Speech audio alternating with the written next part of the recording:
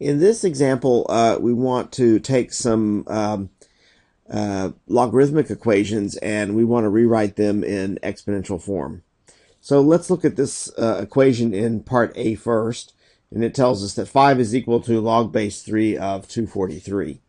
So to rewrite this in exponential form, let's recall the basic definition of logarithms. And that basic definition is if we write log base b of x is equal to y, what that means is that the base b raised to the y power is equal to x.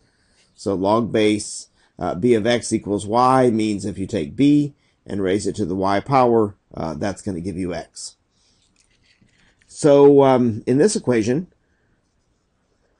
where we have 5 is equal to the log base 3 of 243, if we just apply that basic definition of logarithms, that would tell us that 3 raised to the 5th power is equal to 243.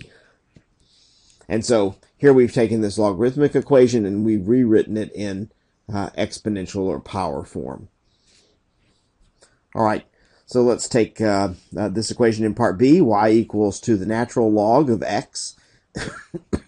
And of course, natural log, we write that as ln. That means log base e of x is what natural log means.